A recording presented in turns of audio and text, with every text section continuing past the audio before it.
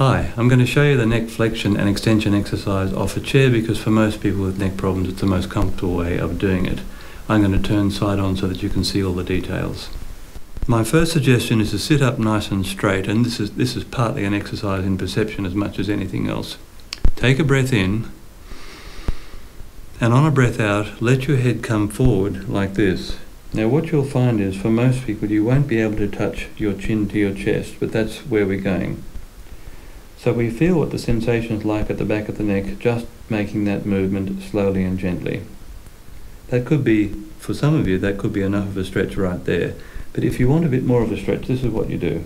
You take another breath in, reach your hands up, just a couple of fingers from each hand, and place the fingers on the top of the highest part of your head, and with the arms hanging straight down like this, let some of the weight of the fingers and the arms come on the back of the neck like this, and you'll see that that's brought the chin and the head further forward, the chin closer to the chest and the head further forward.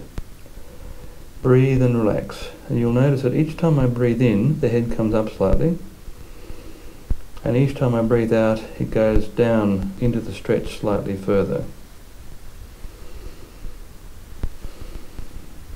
If that's enough of a stretch to come out of it, run your fingers over the front of your head like this and lift the head up slowly using your fingers. If you do it like this, it will feel safe, and it will be the most gentle way of moving yourself in and out of the stretch.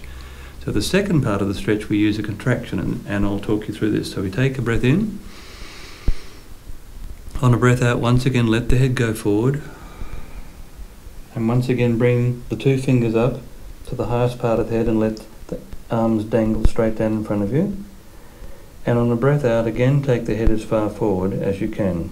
Now when you get to this point, rest there for a breath or two, and then to use the contraction, you hold the head in this position firmly, so you're using both hands now, and you press the head backwards towards the starting position, as though you were lifting the head up.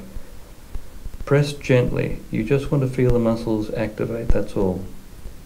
And I'm still pressing, and you count backwards yourself. 3, 2, 1. Then you take the hands just lightly off the head like this. You take another breath in. And on a breath out, you once again replace the hands and let some of the weight of the arms take the head further forward. You'll find that after doing the contraction, you'll be able to get the head further forward. And once you're in the new position, hold that there for a few breaths in and out. One more breath. And to come out, once again, run the fingers over the head and slowly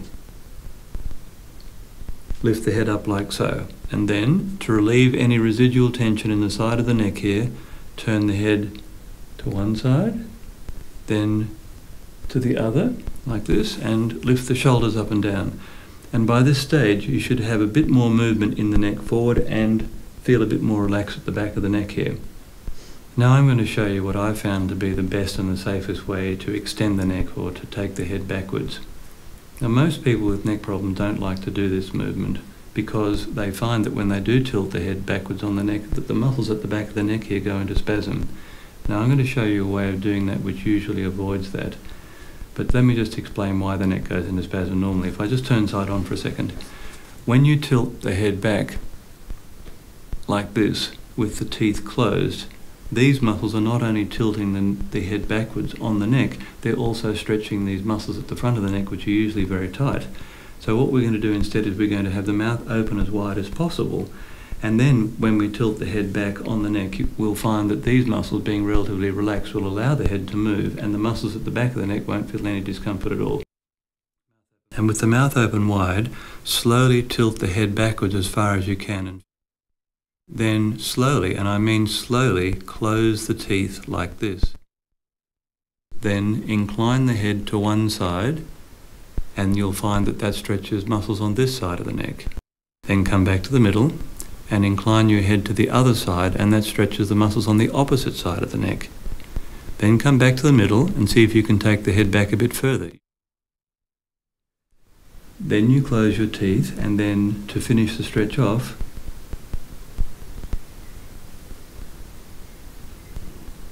once again do a gentle little neck flexion exercise. Then again shrug your shoulders and turn the head, And that part of the relaxation sequence can be done in either order. If shrugging the shoulders first feels best to you, do that, or turning the head, it doesn't matter, as long as once you finish the sequence, all these muscles are feeling better than before.